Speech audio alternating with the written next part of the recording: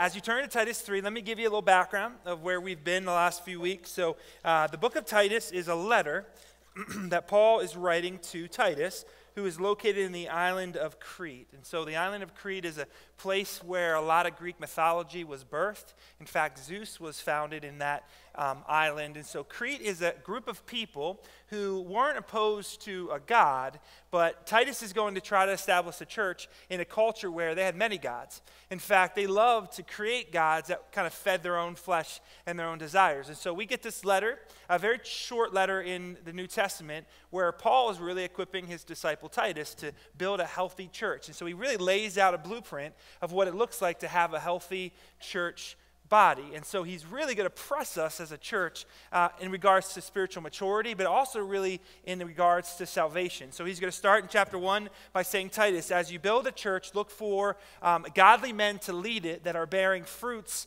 of really leading spirit-led lives. And so we talked a lot about this illustration, and the reason we're doing this is Paul actually lays out this illustration in other passages of Scripture, but we talk about this idea of, and I love this idea, I bring this often to my messages, of self-worship, really being on the throne of your life. And so he's going to challenge this idea of, okay, Titus, you got to look beyond what people say, and you got to look at who's really on the throne of their life. And so he measures it by how the Spirit of God is leading them, for example, in their marriage, and with their children. And so he says, examine, kind of peel off the onion layers and see the heart of the person. And the way you do that is to see the fruits of righteousness in their lives. And so he's challenging Titus to examine not what people say, but the fruit of their lives as evidence that they in fact stepped off their throne and that the Spirit is leading their life. And then he challenges us in chapter 2, and he says, okay, you also have to look at spiritual maturity. See, part of the problem in the church is you have people who are entertaining God but are not submissive to his lordship. And so he challenges us again with this idea of, as they stepped off their throne, they will really mature to be others-centered rather than self-centered. So it makes sense. If you stop worshiping yourself and you've accepted Christ as your Savior, well, now the Spirit leads you. The same Spirit that led Jesus. And who did Jesus come to serve? He served others. He was washing feet. He was coming alongside the poor, the hurt, the widows. And so Paul is going to challenge Titus, hey, a sign of a spiritually mature church is they're no longer about themselves, but they're about others because they're being led by the Spirit. So I'll give an example. He's saying the people that are still coming, whether you're 10 or 20 or 50 or 70 years old, and it's still about them, I don't like this is my parking lot, I don't like the songs, then ultimately they're still on their throne. They just really like religion. He says, find the people who are other-centered, who recognize that the call of believers is to disciple others. And so he says, so look for older men who know God's word because they've submitted to it, who are also pouring into younger men because they recognize that they were saved from their own worship and their own kingdom, and now they are about building God's kingdom. And you do that by pouring into others, by pointing others towards Jesus, by discipling. So he says, find the older men and the older women who are discipling others, because that's a sign that they're walking in obedience with Christ. Why? Because that's what Jesus says to do. And so find the people who are actually modeling what Christ calls them to, and not just entertaining it with their mind. Not just coming on a Sunday morning and then going back to building their own kingdom, but are now purposely building God's. And he says, you're also going to see this in young people. So look for the young men and the young women who are not only being discipled, but are also discipling. Because they recognize, as they stepped off their throne and they said yes to Jesus, they have to grow in spiritual maturity. They have to learn what the God's word says about relationships, about purpose, about meaning. And so find young people who are leaning into spiritually mature people and are being discipled, because that's a sign, again, that they are Spirit-led. And so here's what I'm going to ask you as we talk about the book of Titus and we end on chapter 3. It's a very clear question that I think Titus is going to ask all throughout the book, but especially in chapter 3. The question is simply this: are you born again? Are you born again, church? That's the question. Now notice, when I say, are you born again, what I did not ask you is what denomination you are, what denomination you were raised, whether you go to church or not, what you think about the Spirit, what you think about end times. Notice how I asked you a question, are you born again? That doesn't even mean that you can say my family is Christian, because that doesn't answer that question. Paul's going to make it very clear, for those in Christ Jesus, you have been regenerated. We're going to see this language in chapter 3. The idea of, I once was led by my flesh and my own desires. I have stepped off my throne because Jesus has saved me, and now the Spirit of God leads my life. The old me has been put to death. I have been born again in the Spirit. If that's not you, one of the things that Paul does all throughout this passage, in chapter 1, in chapter 2, and chapter 3, it says, question your salvation.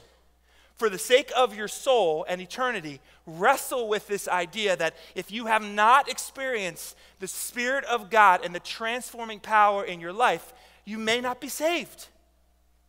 And that's not legalism. That's not saying, well, if you don't have the works, then you're not saved. Because Paul's very clear that we are going to do good works, but it's not because we want to be saved. It's because we are saved, and the Spirit of God leads us to desire righteous living.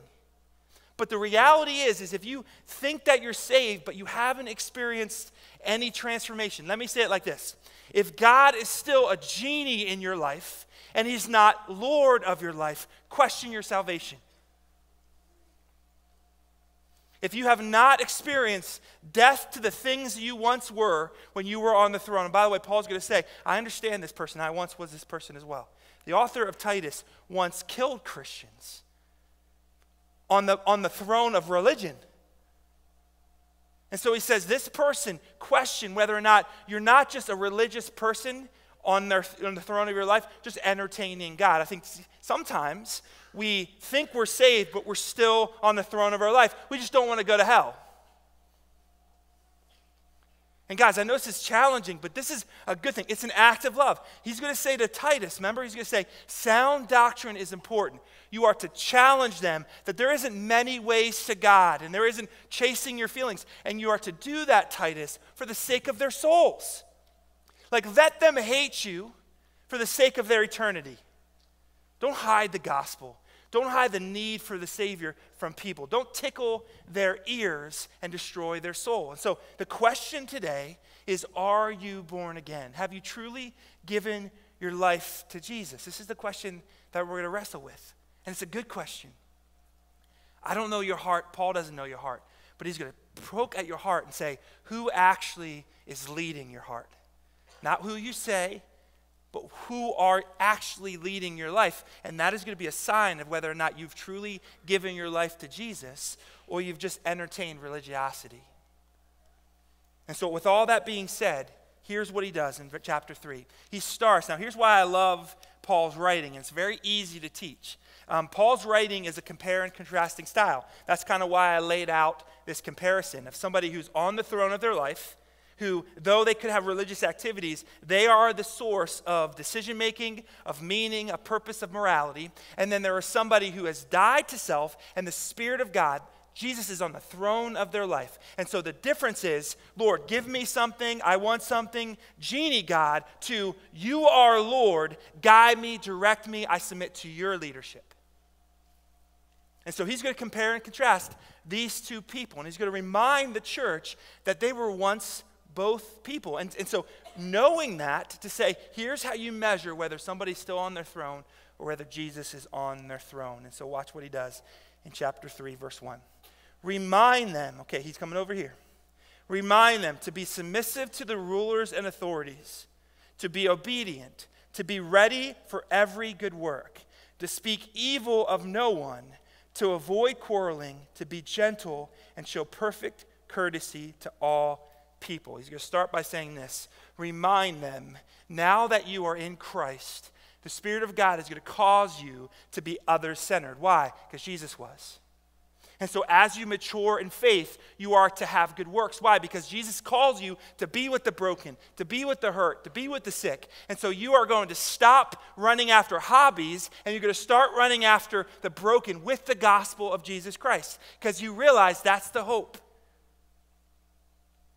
And so he says you are going to have good works because you're going to line up with the Spirit towards the things that God cares about. Like, I'll show you, I'll give you an example. The reason I know that the Western church is immature is because the church spends way too much time on theology and way less time on mission. And I can explain to you how that happened. Early on, the church was all around the broken. They fed the sick. They fed the poor. They clothed the poor. They were in hospitals. They were in schools. They were around people, and they were being the church. And then for whatever reason, the church said, we're going to give that to the government. You feed the poor. You clothe the sick. And then we stepped back, and we weren't doing those things anymore. So what did we start to do? We started to debate theology. And guys, if you want to know the origin of denominations, that's it. The church took its eyes off of the work of Christ, and they started debating the theology. And then we had denominations. All the while, we stopped being the church, and we started to talk internally about theology rather than showing the fruits of righteousness. And so here's the problem. The government can feed people, but they can't give them the gospel. The church is called to feed, to shelter, so that we minister to the flesh and feed the soul with the gospel of Jesus Christ. Paul says the church that is mature is not only saved and sanctified, but is missional-minded, not only to clothe the homeless and feed the poor and be with the prisoner in the orphanage, because that's where God is, but we're also to inject the gospel of hope into those worlds. And so he's saying this is the sign of spiritual mature people, Titus, is that they have died to their own self-interest, and now they are passionate about the things that Jesus is passionate about. They are where Jesus were. They were doing the things that Jesus is doing. And so look what he does here. I love this. He goes back to the flesh. Look what he says in verse 3. For we ourselves were once foolish. We were disobedient. We were led astray. Slaves to various passions and pleasures, passing our day in malice, envy, hatred by others, and hating one another. Okay, tell me you know what it looks like to worship yourself without telling me you know what it looks like to worship yourself. Like, this is so powerful. He's like, remember when we were on the throne of our life. Remember before Jesus came, before we had a Savior, we were a people who would develop hatred not only towards others, but hatred towards ourselves. This is what Paul just says here. Okay, let me explain this because it makes perfect sense. Okay, when you are on the throne of your life, you have to blame other people for your misery. When you're miserable or when your soul is starving, you have to blame others because you're on the throne. You can't look at your own heart. You have to say, it's because my parents raised me wrong. It's because the culture's against me. It's because there's judgmental Christians. It's because whatever. But you got to point because they have to be the problem because you're on your throne. And what Paul's pointing out here is he remembers when he was a guy who used religion as a platform for his own self-righteousness to the point where he killed Christians. See, the problem is even religion can posture towards your own self-worship if you're not careful. You could be religious and lost. And so he's saying, here's the problem. Not only were we having to blame others, but we hated ourselves. See, the problem when you worship yourself is you make a horrible God, and eventually you got to deal with that reality, or you become hatred towards yourself, and it extends towards those around you. You're angry at your spouse because you have an angry heart, and you don't want to heal from that heart because you still want to be on your throne. See, the problem is we point towards the problem, even though that's not the problem. Paul says, without a Savior, the only hope we have is us. You remember how miserable that was? Like, I had this conversation with this atheist woman the other day, and she was very anti-Christianity. In fact, in the conversation, she didn't know I was a Christian, and she didn't know I was a pastor. She did, eventually, but not right away. And I was just listening to her, and the whole posture was this. It was, the problem with our universe is religious people. It's Christianity. That's the problem. It's the Christians. And if they would just, and she started pointing out all the things. And I was like, I agree with you. I did. Most of the stuff I agree with. Like man, that's just, religious people are hypocrites. I'm like, yeah, that's true. That's good. And she's like, and they're just so judgmental. I'm like, yeah, totally are. Like, I agree. I was like, non-Christians are too. I was like, people are horrible. And she's like, so the problem is, if we would just not have religion, then the world would be okay. And I said, here's the question I have for you. Can you give me a civilization in all of human history that was good? on your own standard. And she's like, no, but we can if we just got rid of the Christians. I said, okay, so here's the problem. I agree with you on the idea that when you look around you, whether it's religious people or not, you will find that human beings are sinful and broken and greedy, and absolutely people have taken religiosity and have still been on their throne, but used it to create hatred and bitterness and anger and hypocrisy. That's all true, but here's the problem, is the same people you are blaming without Jesus are the same people that brings the hope to you. Like without God, the people that are the problem somehow have to also be the solution. See, this is the difference with the gospel, is the gospel understands that we are all broken and that we make horrible gods and that our Savior came. So our hope isn't in people. In fact, we can step off our throne because we no longer have to be the Lord of our life. Now we have a God who's rescued us, a Savior that has come despite us. That's the beauty of the gospel. And so the problem is, she was pointing out the broken sinfulness of man, but she forgot or she missed the fact that people of God don't celebrate us, we celebrate a Savior of us. You see, what she actually is desperate for is somebody to let her step off her own throne because she's miserable. And that's what Paul's saying here. Paul's saying, do you remember when you were the one that had to fix your problems even though you hated yourself? Like, here's the problem with the world and the narrative of self-worship. And you're like, we don't worship ourselves. We absolutely are being promoted this idea that you are the solution to your problem. Here's the problem with that. If you're teaching people that you are the solution, and Paul's going to remind us, what about people who hate themselves? What about people who have brought destruction to others, and because of that, they start to see the devastation of their own lordship, and they start to feel so miserable because of the consequences of them being on the throne, they start to hate themselves even more. Where's the hope for that person if the world says, you're your hope?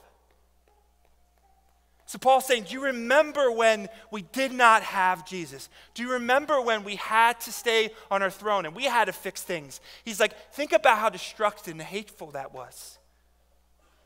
Guys, I don't know about you, but this is a beautiful passage because what it says is spiritual maturity is not works. Spiritual maturity comes with surrender. How beautiful is that? Because then we offer you as a church through the gospel. We don't offer you a do good works and then you're saved. It is surrender, confess, step off, and let the Spirit of God transform you. How powerful is that to say, this is what this says to people. You don't have to be on your throne anymore. Isn't it exhausting? And I recognize that, guys, deep in my heart. Man, I can tell you, there's times where I played the game of looking like a Christian, and my heart was far from Christ. And that is a miserable place to be because you're filled with hypocrisy, you're filled with fear, thinking that I had to outside pretend that I submitted, but not actually submit, and somehow God's going to be blinded by that. Even though Paul's reminded God is interested in your heart and who actually is your Lord. How comforting that. Now watch what he does. I love how he compares and contrasts. Look at verse 4. But when the goodness of the loving kindness of God, our Savior, appeared. Okay, who saved us, church? He saves us. Not because of our works done in the righteousness, but according to whose mercy? His own mercy, by the washing, and here it is, the regeneration and renewal of the Holy Spirit, when he poured out on us richly through Jesus Christ, our Savior, so that being justified by his grace, we might become heirs according to the hope of eternal life. Okay, we cannot miss this. How then can we step off our throne?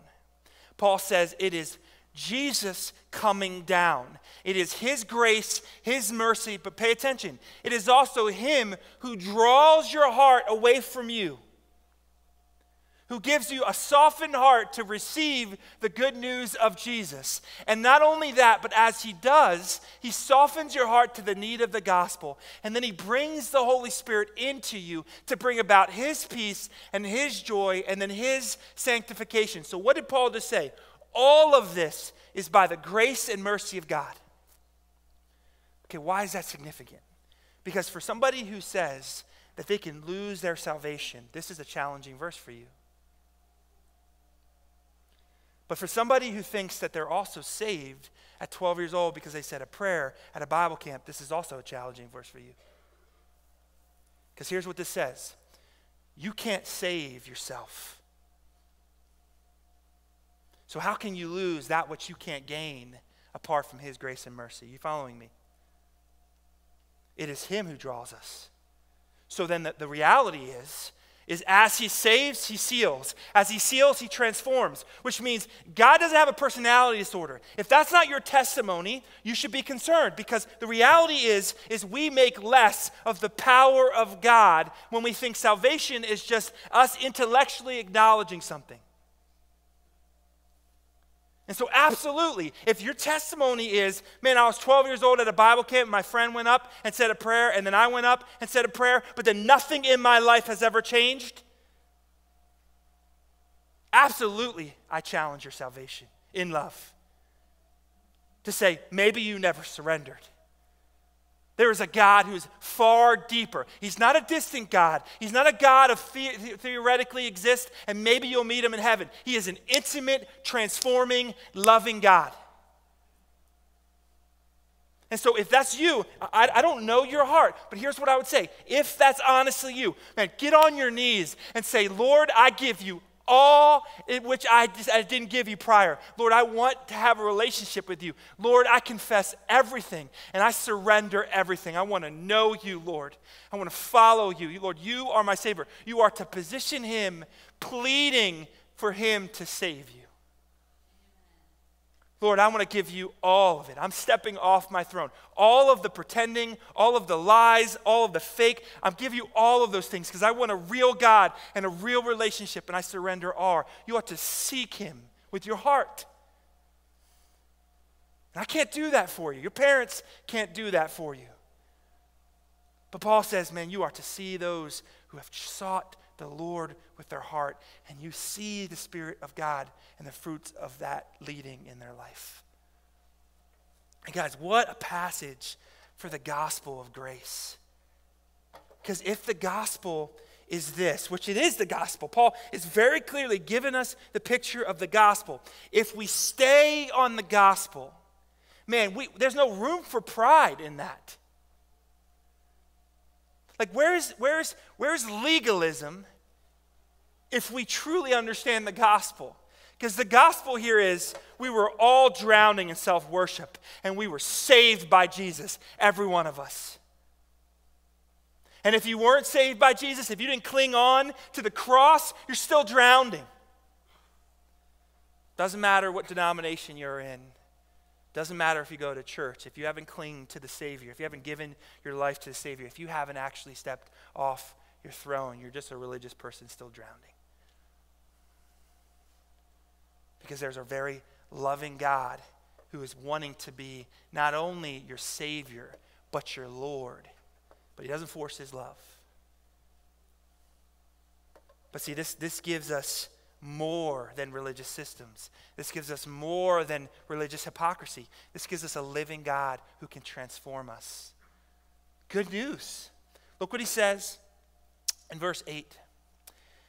The saying is trustworthy, and I want you to insist on these things so that those who have believed in God may be careful to devote themselves to good works. These things are excellent and profitable for people.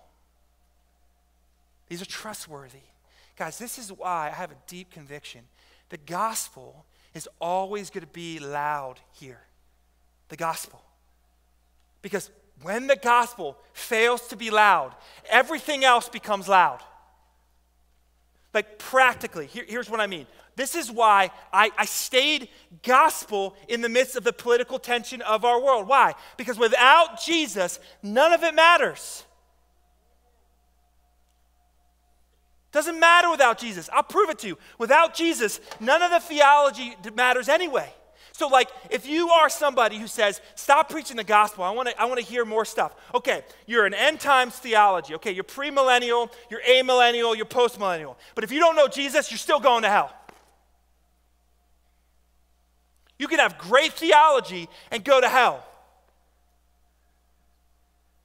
And so if we're not reminded of the gospel, this is why he says this is trustworthy. This is what you anchor the church on, because the gospel reminds us that we're all in need of a Savior. So it puts us at a same level of humility. The gospel also reminds us that it's not our works, it's his works, which keeps us in a posture of worship. The gospel also reminds us of our mission, which is to make disciples, which keeps us from thinking about ourselves.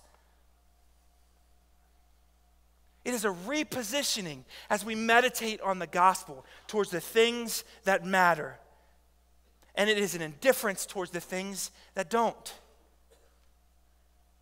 And so he's saying, build your church around the transforming power of the gospel. Measure your church by not what they say, but who is on the throne of their life. And do not let them think that religious systems save. Give them Jesus over and over again until finally they step off, because you want them to know a living God. You want them to know the transforming power of the Spirit. And we make no apologies on that. Some of you, you're offended when I say you might not be saved. Don't be offended. I love you. If you're not saved, that is an act of love to challenge that. Think about it. Paul is not doing this in a place of self-worship. He just told you he stepped off his throne. He's dead to that person that used to kill Christians. He's challenging Titus to say, speak to their heart. Challenge their heart. Guys, I won't have to encourage you to read your Bible, encourage you to serve, encourage you to pray if you step off your throne. I won't have to. But until we do, I'm going to keep on reminding you. I'll give you an example. Why it's hard for you to pray is most often because you're on the throne of your life. Think with me. So why would you ask somebody else for advice when you go to yourself? You'll be indifferent towards prayer because you don't need to know what your Lord says. You're Lord. Why are you going to read the Bible when you're Lord of your life? Why would you care what somebody else says? It's your decision. You see, the hunger for prayer, the hunger for righteousness, the hunger for the word comes when there's somebody else leading your life. And then if it is, I don't have to encourage you to pray. You're going to be praying because you're going to need to know what your Lord says. You're going to be in your word because you want to know what your Lord wants you to do. See, what if the problem is you haven't stepped off yet? You see, here's what Paul does to end. I love this. Look at verse 9. But avoid foolishness, controversies, genealogies, divisions, decisions, and quarrels about the law. For they are unprofitable and what, church? Worthless. As for a person who stirs up division, after warning him once and then twice, have nothing more to do with him. Knowing that such a person is warped and sinful, he is self-condemned. What is Paul doing here? He's saying, hey, listen, don't build your church on people who want to use the church to build their own kingdom. And you will see this by how they talk and what they talk about. He says, don't spend a lot of time catering towards spiritual children. Call them to grow up. And get yourself around spiritual and mature people who are going to have conversations about kingdom, about discipleship, about the mission that they were rescued into. Find yourself around people who are born again, and they're not going to be talking a lot about their flesh. You see, the reality is we will always battle the flesh. We will always battle until we get home to the glory. We will. We will. And so some of the questions that came out of this morning, just through some of the conversations I was having in the lobby, is how do you know if it's like self-esteem or self-worship? And that's a great question. Because are we saying, hey, Christians should hate themselves? By no means. In fact, the more you step off your throne and the more you receive what God says about you, I would argue the more you actually start to love yourself. Because you will realize that you are a child of God, that you have been made in his image, that you are fearfully and wonderfully made, and that you have a kingdom purpose and that you're an eternal being. I would argue the less you think about yourself and the more you adopt what he says about you, the stronger your self-identity will become. It's only when you worship yourself that you'll destroy yourself. You see, the reality is as a believer, we are humble enough to always realize we need a Savior and that we're broken, and yet we're dependent enough to always go to the Spirit of God to lead us out of that flesh, to lead us out of those things. So here's how that looks. Christ followers, those who are born again, when you have tension in your marriage, you don't point to your spouse, you point to your heart and you say, God, fix it. When you have tension with your coworkers, you don't point to your coworkers, you point to your heart and say, God, sanctify it, transform it. When you're angry toward your family, you don't point to your family, man, you point to your heart and say, Father, replace this angry heart with one of love and patience. You see, a believer is not going to be free from flesh, but now we have power over flesh because the Spirit of God is leading us. Lord, you need to prune me. You need to sanctify me. You need to get rid of my old and put on the new. This is what a believer is. They are born again, born of the Spirit of God. He's who leads you. He's who directs you. Again, we move from genie to Lord. Now notice something that he does here. Look at verse 12. I'm not going to read all of this, but we were just talking about Titus, and Paul's challenging Titus to say, okay, fight for health, establish a healthy church, which means you got to be courageous, you got to say the gospel, you got to be controversial in a world that wants to worship themselves, but you do that because you love them. And he says you are to build out godly people to lead it, you are to focus on discipleship. And so he's giving Titus this huge burden to steward the church. But notice in verse 12, he says, I'm going to send people to help you. So what he's doing here is saying this. In all of this, you do not have to do it alone. That's why the church is important. The church is not just gathering. We are the church, especially as we go. The reason the gathering is so important is because we're called to fight each other's flesh and to remind each other of the Spirit of God. We are to point each other towards surrender, confession, and deep dependency on the Lord. We are to encourage each other in that direction. And so Titus isn't going to do it alone. He's going to have other brothers and sisters come and bear the burden of health and mission. And guys, that's what you are here. The church is not staff pastors and observers. We are the church. In fact, Ephesians 4 says we are to equip you for the works that God has called you to. That the mission of this church is the mission that God has given each one of you. And we want to help you to discover it. And it starts by you stepping off your throne. Because when you do, God will start to reveal what he's called you to, which is a far greater purpose than a job, retirement, and death. So I'm just going to plead with you to end this. The question of, are you born again? For some of you, it should convict you. It should convict you to a place where you need to pursue that question. You need to let your heart wrestle with, man, have I seen this regeneration? Have I seen the renewal of my life through the Holy Spirit? If not, man, prayer, confession, and a deep belief in Jesus is the posturing you take. I'm done pretending. I'm done just putting religion around my throne, thinking that that's somehow what God wants for me. And for some of you who are born again, and you know the transforming power of the Spirit, but you've wondered. You've overcome your dependency on the Spirit with your longing to be in your flesh. I would just remind you, you don't have to chase after the things of this world anymore. You have been rescued from it. You don't have to approach your problems the same way your neighbor has. You have a spirit, an intercessor that you can go to, that you can lean on, that you can depend on. And so for believers who are born again, lean into the Spirit. Let him take over those areas that you're still trying to fight.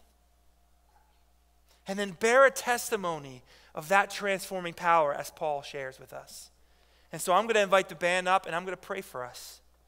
And I'm going to ask you, if you aren't born again, if you don't know what it looks like to have the Spirit of God transform you, maybe some of you just kind of grew up in a religious system where you were taught God, but man, you don't have a relationship with this living God. I'm going to invite you to do that this morning. And it comes from confessing your need for a Savior. By saying, Jesus, I believe that you died for my sins. And I give you everything. I step off the throne of my life. And Lord, I'm asking you to lead my life. Scripture says, as you do so, and your heart is sincere in that, the Spirit of God will come into you and will make you a new creation. And yes, you will lose things that you once loved. You will lose friendships that you created when you were on the throne of your life. But I promise you, you will get deeper ones. You will lose past treasures that you once needed. But you will get greater ones. You will absolutely wrestle with the comforts of the flesh that you have to die to. But I promise you, in the Spirit brings way more peace and joy than the flesh ever has. So simply put, it is worth it. And not only that, but you get a Savior who has overcome this world. So to live in right relationship with God through the blood of Jesus, to live in deep dependency on the Spirit of God, brings heaven to the now. So then you get God now in the midst of the broken world, and you get God forever. So the hope you get in stepping off your throne is never going to be taken from you. It is sealed by the blood of Jesus. And so this is why we can worship. We don't worship in hope that maybe one day God will forgive us. We worship because he has forgiven us. Because he has sealed our salvation. In the midst of all the failures and all the times we're going to still lean into our flesh, he has overcome the flesh.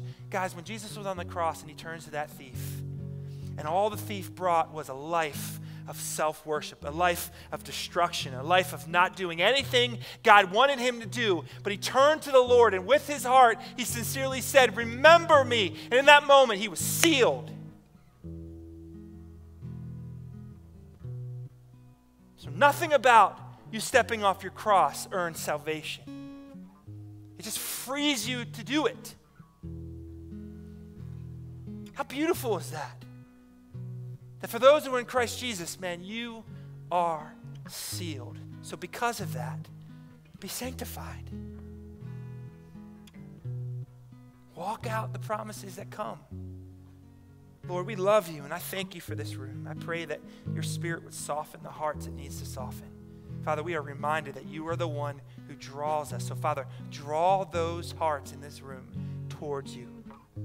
The ones that are far from you, Lord, I pray you bring them near. And the ones that have been walking with you, Lord, I pray for a greater dependency on the Holy Spirit in their lives. Father, I pray over our marriages that they would be more dependent on the Spirit. Our families, our jobs, Lord, I pray that we would be Spirit-led because we are saved. We love you, Lord, and we thank you for the grace extended to us.